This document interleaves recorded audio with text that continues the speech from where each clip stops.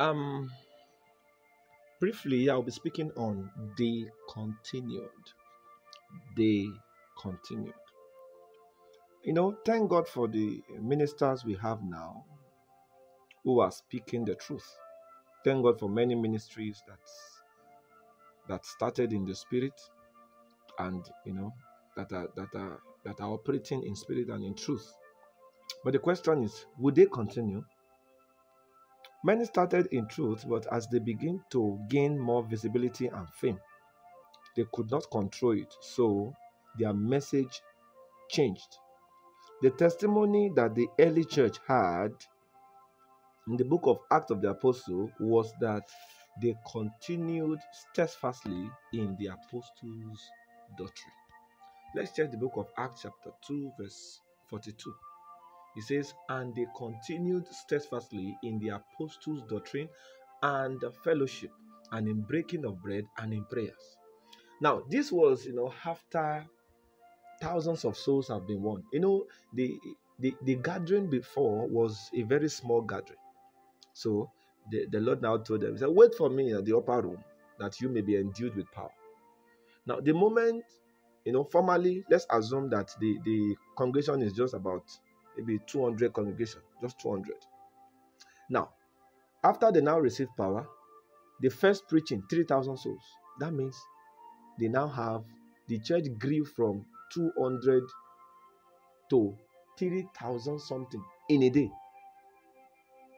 Now, and the moment they experience this population explosion, you will think they will begin to change their doctrine. Oh, now we are many. We need to stop saying some things now. Now we have ministers, we have commissioners in our assembly, we have kings. So all this preaching that will be pointing to what somebody is doing wrong, I think we need to stop now because our population is increasing.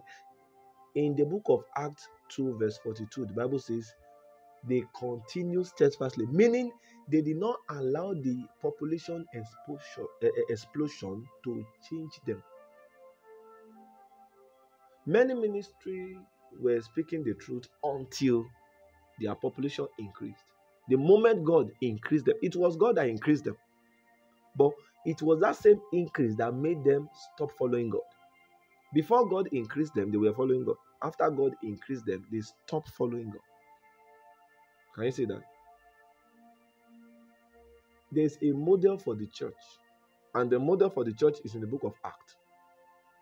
You see, increase is a blessing, so we should not make it look like a curse. When God's blessing comes to us and we mismanage it, it becomes a curse.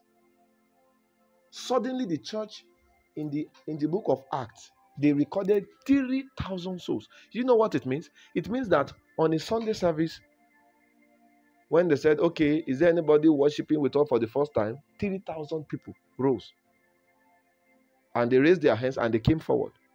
Imagine the capacity of the crowd that day. And yet, the Bible says they continue steadfastly in the apostles' doctrine. The numbers of increase, the numbers of people you are having should not make you change your message. So the testimony every church, every gathering must have is that they continued. They continued. The blessings of God, the increase you see around you should not make you stop following. You must learn to continue. Even when we are 10, we will continue. When we become 100 in numbers, we will still continue. When we are millions that are gathering, we will continue. Many churches are preaching diluted message now. Why? Because that ability to continue, they don't have. So the moment increase come, they change. They change. The man that is preaching about salvation now, okay, now that we have ministers around, if I begin to preach about salvation, they may get angry. So let me just be talking about good things. So instead of following what God is saying, they'll begin to follow their heart. So knowing God will become two keys to change the heart of men. God will say, preach on, the soul that sinneth shall die. They will say, they'll look at the congregation, This Kabiyesi, the king came today.